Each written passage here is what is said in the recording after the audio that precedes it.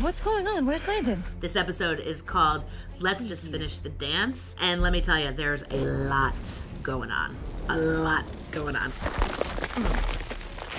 Hope Michelson is hanging on by a thread. She stood there over what she believed to be the dead body of her boyfriend. What's going on? Everybody around school is just waiting for Hope Michelson to blow. You're taking time bomb. I'm going to show you how to take care of it before you hurt someone, or worse, cost us the pageant. This week, it's everybody's favorite local event, the Miss Mystic Falls pageant. This is the fiercest competition in the land. You are the perfect candidate. This is our take on what it's like when the supernatural kids are secretly competing to get the crown. Who is that? That is Roman, my ex-boyfriend. It's just our most romantic episode in many ways. You see just different relationships take different big turns. Oh, this is Landon. Her boyfriend.